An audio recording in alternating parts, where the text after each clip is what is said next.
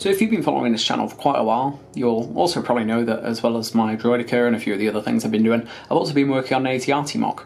Back in the day, I didn't really have that many specialised pieces for it, and it was probably a little bit too small in some cases. I decided I really wanted to do a proper, much needed upgrade to this AT-RT, along with taking some inspiration from the alternate build I did a few months ago, which went down pretty well. So here's a quick comparison with a few figures. You've got my Droidica, which I'm always banging on about. I did a video of that if you want to see it. And just a B1 battle droid, just to give you a general idea of scale. I think this is the closest I think we'll get to minifigure scale with an AT-RT if you want to make it accurate. Maybe it should be just a tiny little bit smaller, but a lot of that can just be down to the posing. On the subject of posing, I'll just quickly show off some of the things you can do with it.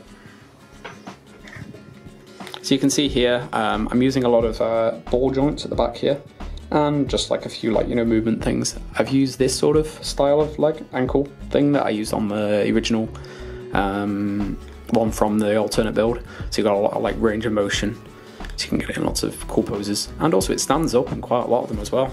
There's a lot of stuff you can do here, and that's mainly kind of what I wanted. I wanted to try and get an AT-RT that wasn't just restrictive, especially since a lot of the official LEGO ones you can't really do much with them.